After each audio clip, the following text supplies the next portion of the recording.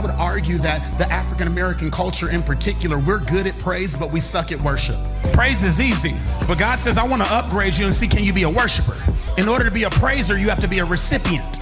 In order to be a worshiper, you have to have relationship. Praise is your ticket into the concert. Worship is your backstage pass. It takes you beyond the veil, from the outer court through the inner court to the most holy place. Praisers need a paycheck in order to praise, but worshipers say, I don't need nothing. They got the nerve to say what my grandma said, if he don't do another thing for me, he's already done enough.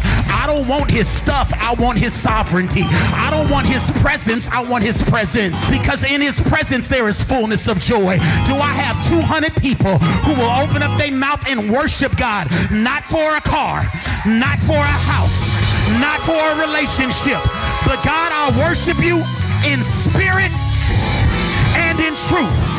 If you don't do nothing, I'll still bless you. If I get the job, I'll bless you. If I don't get the job, I'll bless you. If they like me, I'll bless you. If they leave me, I'll bless you.